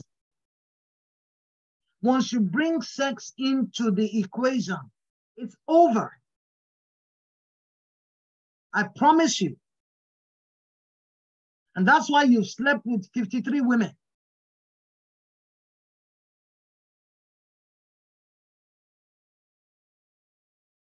Sex skews the relationship. You can't determine character. You can't determine maturity. You can't determine depth. You cannot determine longevity. These are things you need for a marriage to work, because you will fight.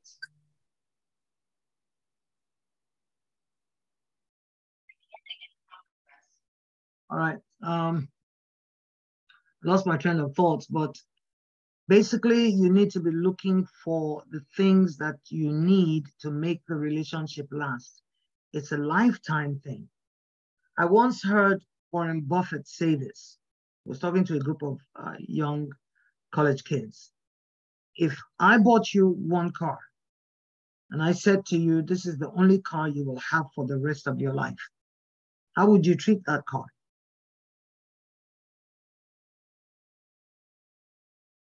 Same thing. It's because you think your wife is disposable or your husband is disposable and you can pick up another one. That's the reason why you do what you do.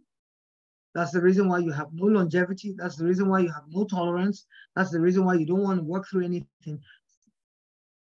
90 out of 100 divorces, we're not happy again. What has that got to do with anything? What has happiness got to do with assignment? Especially where the lives of children are involved. What has your happiness got to do with anything?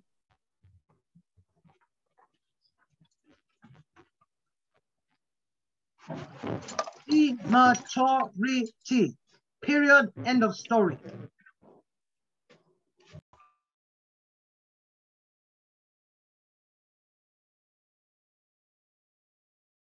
Character.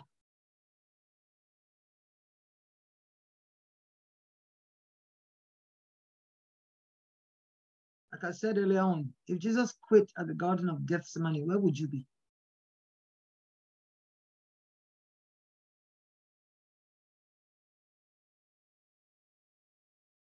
Kathy? Good morning, Pastor Mo. Good morning, everybody. So, Pastor Mo, I just wanted to say something about two things that you shared today. The first thing, when you talked about, when we're 17 and then 365 days later, we're 18 and we're adults. So I graduated from high school when I was 16, and I had to wait a whole another year to march with my class. And so I remember when I was in the waiting period, I used to tell my mom, I'm grown now. I'm grown. I can do what I want, because I'm an adult. And so at 17, she told me, okay, you want to be an adult, then you have to move. You have to move out. And so I moved to a whole nother city and thought and had my own apartment, got a job. And it wasn't even a year after I left home that I had already met my now ex-husband, and just was so excited about being married. I didn't even know, when I think about it, I didn't even know what life was supposed to look like, because I did it all so fast. And because I didn't want to listen to my mom and her guidance, and I thought I knew everything because I was 17, I was grown. So by the time I was 18, I was already talking about marriage and having children. And so when I think about it now, and sometimes when I talk to young people, I tell them that 17 is like, you don't know anything at 17. Like, I didn't even know anything at 18 or 19. At 19, I was already married with children. My ex-husband was in the military, so I was so proud. I thought I had a military man. Back then there was like, oh, you got somebody in the military, you're going to be set for life. But because I didn't know who I was, I stayed married for 38 years. And the story, my marriage was an abusive marriage. And so, but when we talk about the part about submission, for me, I thought submission was, even though he was beating me up and saying all kind of things to me, that my job was to stay. That was me being submissive, that my husband was still in charge of me and he could do anything he wanted to do. But because I was supposed to be submissive, that's what that meant for me. And so now that you go over the, you teach the word the way you do, now I know that, like a light bulb, I guess I could say went off in my head, because I was thinking to myself, my goodness, if I would have known the word the way that I'm learning it now, my choices would have been so different. Because at 17, 18, 19, I didn't know a thing. Even at 20, we lived in Germany when I was 20. I didn't know anything. I didn't know the language. It was just me and him. So I didn't really know anybody. So I had to learn, like going through the marriage, like learn things on my own. And so those two things just resonated with me. Like, if my kids could have stayed with me until they, were older, I wouldn't have minded, because I know at that age, I didn't know a thing.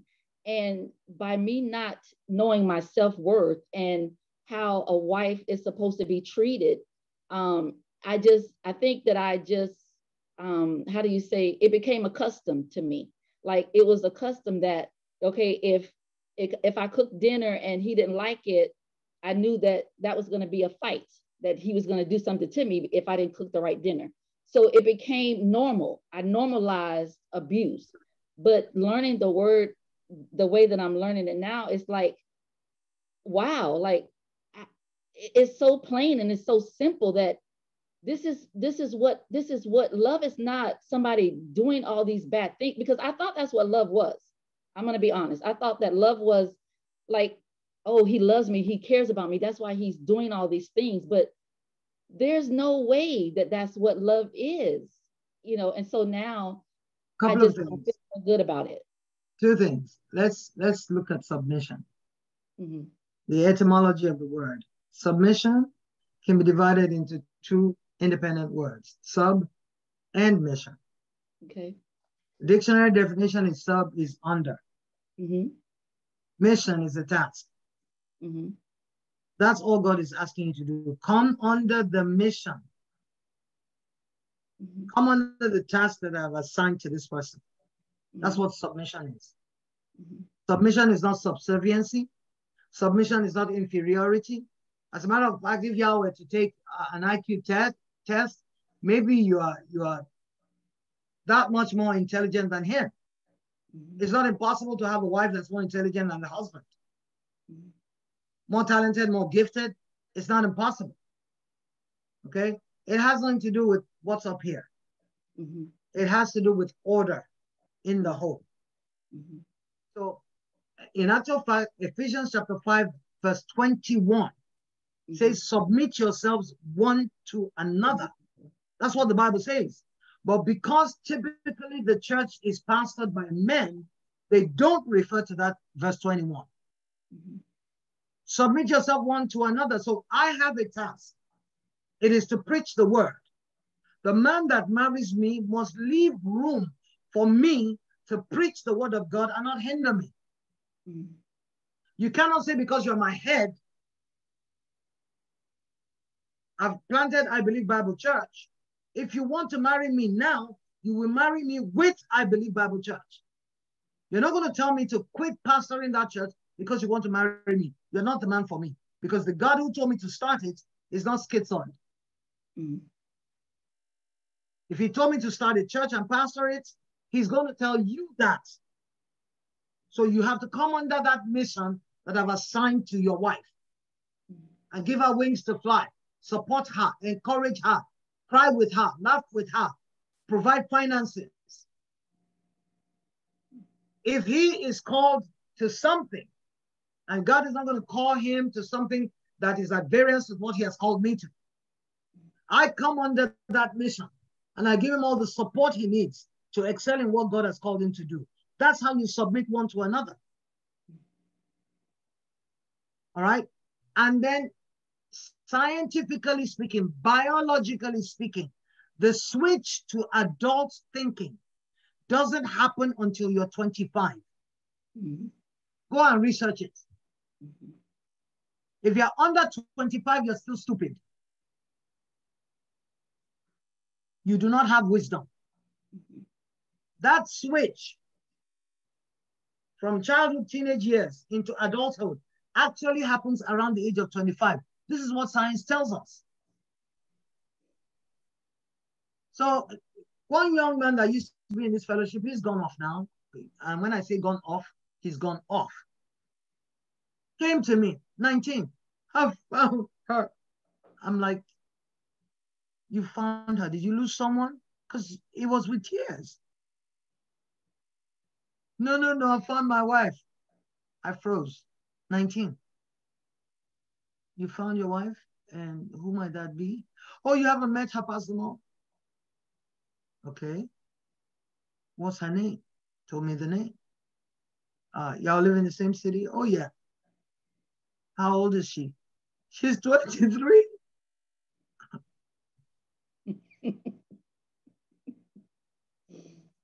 I promise you I didn't laugh.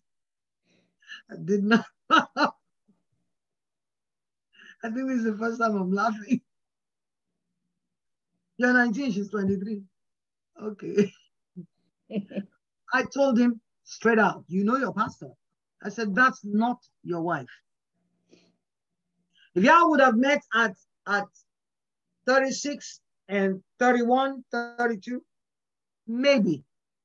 Mm-hmm. But not at 23 and 19. She doesn't know her mind. You most definitely don't have a mind. Because if you had a mind, you would know that a 23-year-old woman is not the woman for you at 19. Mm-hmm. There's so many things that go into that decision. That's why when we marry you, we tell you that marriage is an estate that you don't enter into unadvisedly. Mm-hmm. You think about it because it's a lifetime commitment. But because people don't see it as a lifetime commitment, if it's good, I stay. If it's horrible, I'm gone. That's the attitude. And it's biggest blows that the devil has dealt the church. Because as long as we don't have the unit, the smallest unit of society, which is the family, as long as we don't have that, we don't have the church. Mm-hmm.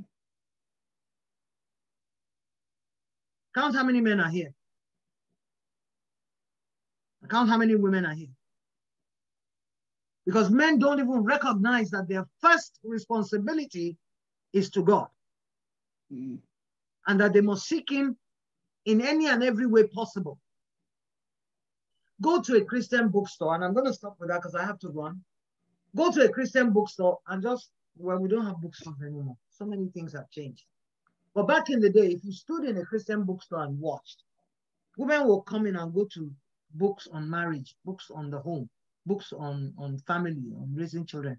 The men will come in and go to books on business, books on the anointing, books on releasing the power, books on the 7 prophecies of. They don't work at their marriage. They don't study concerning marriage. They don't study the wife they've married. They don't think about how to direct her life in a way that's going to bring glory to God, because she's your responsibility before God.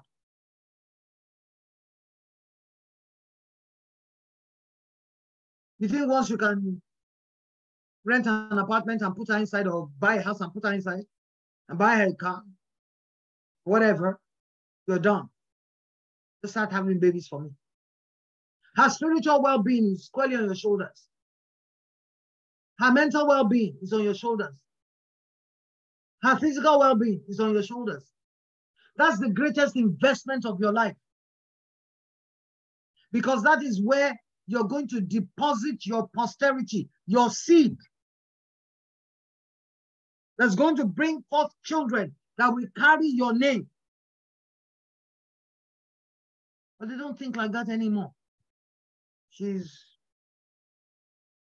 has long blonde hair, or she has long braids, or her complexion. She's foxy. That's what you're looking for. Foxy. There'll be many foxes in your house.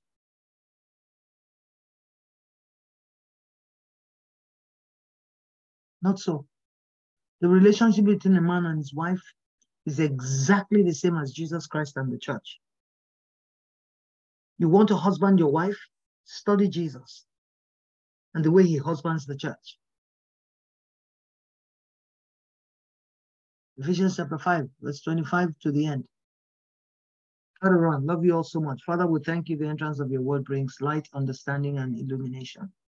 Give you glory, honor, and praise. So much has been said today. Thank you for 1 Peter. We could only do chapter 1, but you spoke unequivocally to our hearts, and we have heard you, Lord. Thank you. Continue to write your laws upon the tablets of our hearts.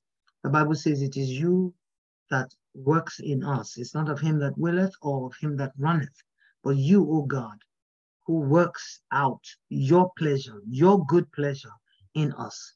Let our lives continue to reflect your light, your life, and your glory. We pray with thanksgiving in Jesus' name. Amen and amen. God bless you all. Maybe we'll do a marriage seminar soon. It's just that, guys, I